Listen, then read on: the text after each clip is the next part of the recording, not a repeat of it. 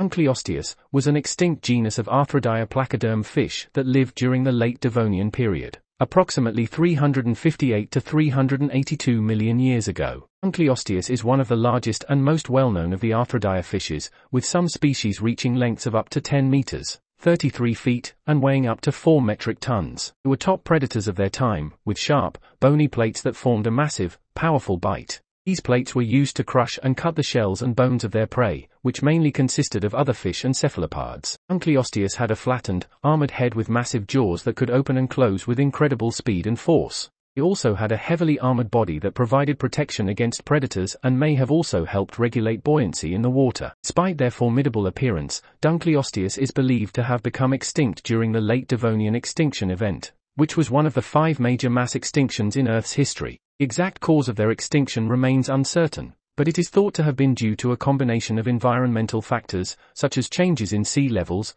global cooling, and oxygen depletion. Overall, Dunkleosteus is an intriguing and impressive prehistoric creature that provides valuable insights into the diversity and complexity of life on Earth during the Devonian period.